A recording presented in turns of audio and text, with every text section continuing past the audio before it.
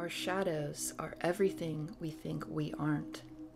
They are an accumulation of our stored darkness we refuse to look at and accept.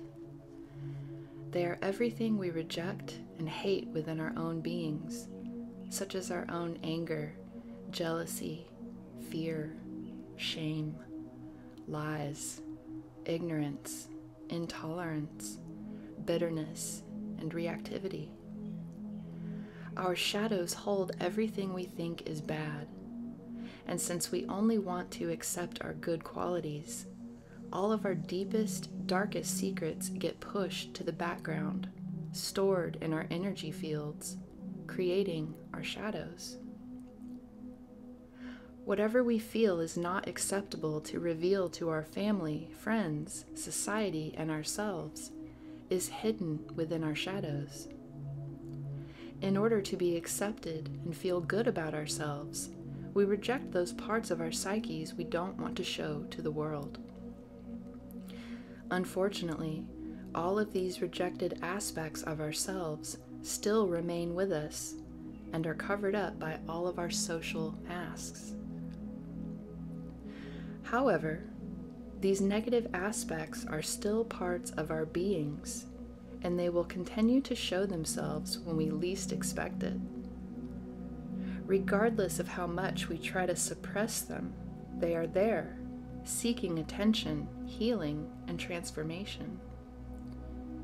At a certain point on our journey back to wholeness, our shadows will reveal themselves. What seemed like a straight path back to love, light, and unification all of a sudden takes an unexpected turn when the dark aspects of ourselves begin to make themselves known. Our shadows remind us where we need to focus for a deeper level of healing. They show us our repressed emotions, feelings, dysfunctions, history, denials, weaknesses, addictions, and patterns. We do not need to fear our shadows. In fact, we need to learn how to embrace them. Our shadows will only show up when we are ready to truly move into wholeness, gain our highest soul's potential, and become the master of our lives. We must move through our darkness before we will truly be able to fully step into the light of our divinity. When we acknowledge the information our shadows provide and accept their teachings, our shadows become the bridges between the darkness of our fears to the light of redemption and unification. Our higher souls know when it is time to clear our energy and begin to live our lives in a different way. When our higher souls feel we are ready, our shadows will be brought forth, and each of us will be called to find the inner strength to face them so we can transform them. This part of ourselves can no longer be denied. It must be acknowledged, transformed, and integrated into our beings before we will be able to raise our vibrations to our highest potentials. When things in our lives take a turn for the worst, and we can't figure out what we are doing to create these circumstances, we can be sure that our higher souls have decided it is time for us to meet and heal our shadows. Our shadows are held in place by the unconscious parts of the mind that need healing. These unconscious parts are like sub-personalities that were created from our unwillingness to fully feel our negative feelings because we perceived them to be bad. Since we have not been taught how to deal with these negative feelings in a healthy way, we stuff them in our subconscious mind, creating our shadows. These parts of ourselves get disconnected from our conscious selves because we only want to deal with what makes us feel good. Unfortunately, the human experience does not always feel good, and our uncomfortable feelings must be dealt with, or we will continue to stuff things in our unconscious minds, creating darker, larger shadows, moving us further and further away from the light of our God selves. Denial of our negative feelings does not make them go away. In order to transform them, they must be fully experienced so they can be acknowledged and healed. If we continue to avoid these unpleasant feelings, they will continue to influence our behaviors and will be like little magnets that continue to attract people and situations into our lives that we would rather not be involved with. When we feel as if there is something outside of ourselves creating our life circumstances and we want to blame others, we need to stop and realize that it is our shadowy sub-personalities that are magnetizing these events into our lives. These parts of ourselves have been disowned, and they are drawing attention to themselves so they can be welcomed back into our beings and be healed. This can only occur if we choose to receive the gifts our shadows are trying to show us, and acknowledge our emotions, feelings, and behaviors as parts of our beings. If we deny the shadow consciousness, it will continue to persist. Bringing our conscious awareness to it and accepting it as part of our beings shines light on it, transmuting it into love. Once all of these disowned aspects of our beings are integrated, we will no longer need to draw unpleasant situations into our lives. The unwillingness to look at ourselves honestly and make the changes necessary to evolve our souls is the essence of hypocrisy. We must accept accountability, responsibility, and ownership of our own darkness and misqualified energy. We all have shadows, and the only way to transform them is to shine light on them through our increased awareness and willingness to stop rejecting those parts of ourselves that we don't want to own. Be aware that your shadow and negative ego support each other because they are both disowned aspects of the soul that we have separated from the light of our God selves. Healing means to make ourselves whole. By disowning and rejecting our egos and shadow consciousness, we fragment ourselves into separate beings, keeping us from reaching a state of unification and wholeness. In order for us to remember ourselves, bringing us into a state of healing and wholeness, we must recognize and own our shadows so we can transform our egos, bringing more of our true divine essence into our beings. Both the ego and the shadow support each other because the main job of the ego is to keep us in separation, fragmented from our God selves. In fact, your ego will deny that your shadow is part of your being in any way. The ego knows if we recognize and heal our shadows will be integrated into our God selves, which means the ego will be out of a job and will be integrated as well. In order to keep the shadow from being acknowledged, the ego will assist the shadow by helping the shadow to distance itself from its source of discomfort, which creates further separation and denial within our beings.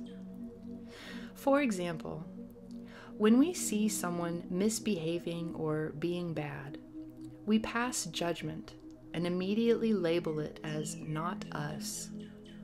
We blame and point fingers at everyone else for their inappropriate behavior, projecting those parts of ourselves we have denied onto them, making ourselves superior to all the other people out there who could never be reflections of something out of alignment within ourselves.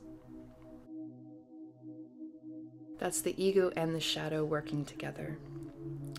The ego loves to reinforce its sense of separateness by making us feel justified and self-righteous in our blaming.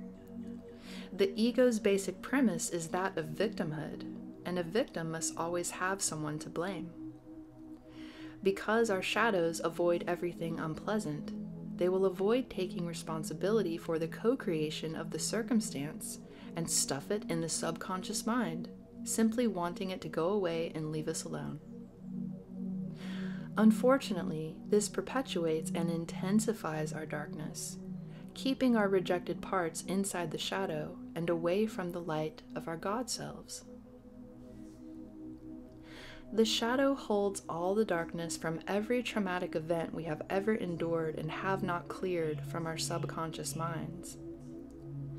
In order for us to fully step into our light, resolve our karma, and raise our vibrations, we must face and clear all of those things we refuse to accept about ourselves. This is why our relationships are often referred to as mirrors. Whatever we see in another person that provokes an uncomfortable reaction is usually a good indicator of a characteristic or sub-personality within our own beings that needs to be accepted and healed as well. We tend to see in other people similar qualities we have personally disowned. They are mirroring back to us our own shadows. Anger, hatred, jealousy, and bitterness can only hurt us if they are denied. When we suppress our emotions and feelings because we have been taught they are wrong, our shadows enlarge, keeping us from accessing greater amounts of light. Once our feelings are embraced and we learn what they are trying to teach us, they will no longer be stored in our shadows, demagnetizing the charge they once had on us. For example, if we see someone overreacting and it doesn't provoke a reaction, emotion, or feeling within our beings, then we can be sure we have owned this aspect of ourselves, because it will no longer have a charge within our beings. We will be able to have compassion for this person, knowing that a part of his or her shadow has risen up to the surface to be acknowledged and healed. Neutrality, not denial, is a good sign that you are integrating those aspects of yourself that used to enrage you. However, if you continue to attract repetitive situations with people who keep demonstrating a similar type of behavior that provokes a reaction in you, then you can be sure the universe is trying to show you a disowned aspect of yourself that needs to be owned and integrated within your being. The universe is lovingly bringing situations to each one of us, helping us to heal and step into wholeness.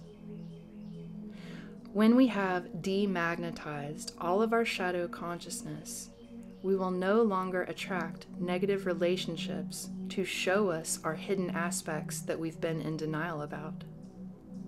We will no longer need another person to mirror our shadow back to us, and we will naturally move toward those relationships that reflect back our light.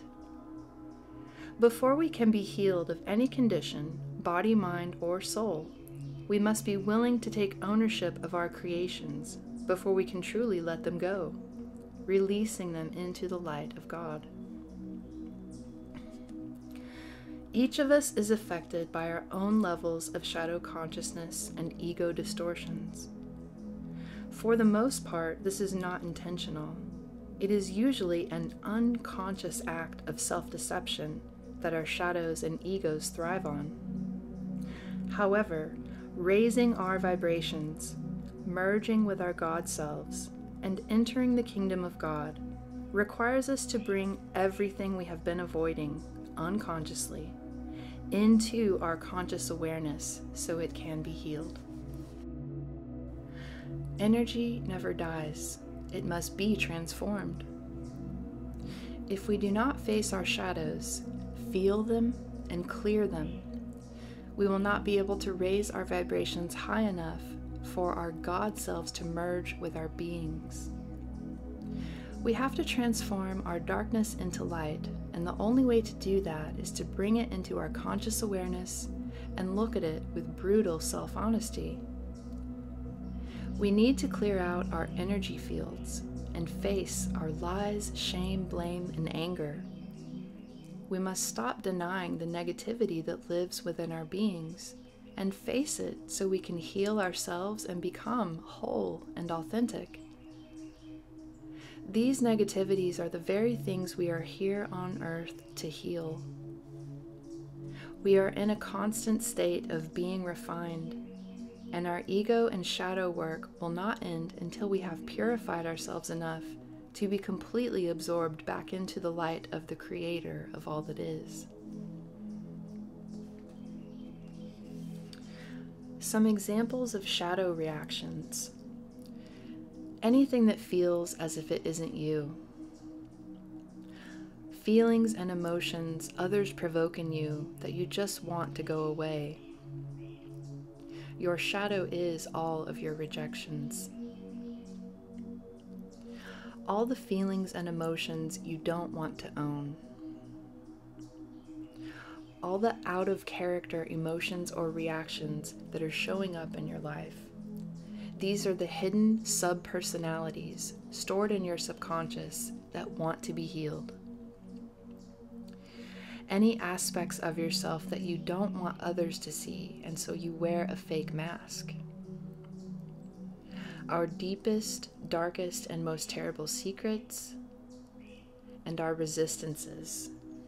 What we resist persists. Some signs that you are integrating your shadow and ego. You notice behaviors in others but have no need to react or respond. Other people's behaviors no longer create a feeling or an emotion in you. They do not trigger an internal alarm or create repetitive negative mind chatter. You are becoming neutral. You no longer blame the other person or berate yourself when a shadow aspect shows up. You acknowledge and accept the disowned parts of your being, shining the light of your consciousness on them so they can be transmuted and healed. You are pulling yourself out of the blame and denial. You are able to fully embrace and fully love all parts of yourself, even the parts that aren't so great. This is self-love. You embrace your humanity with determination and acceptance, knowing that when your shadow consciousness arises, this is a positive sign that shows healing is occurring in your life. You are allowing all of your disowned, shadowy sub-personalities to be demagnetized through your acceptance, transcendence, and healing of them. And your life has become more peaceful, and your circumstances, relationships, and interactions are becoming more positive.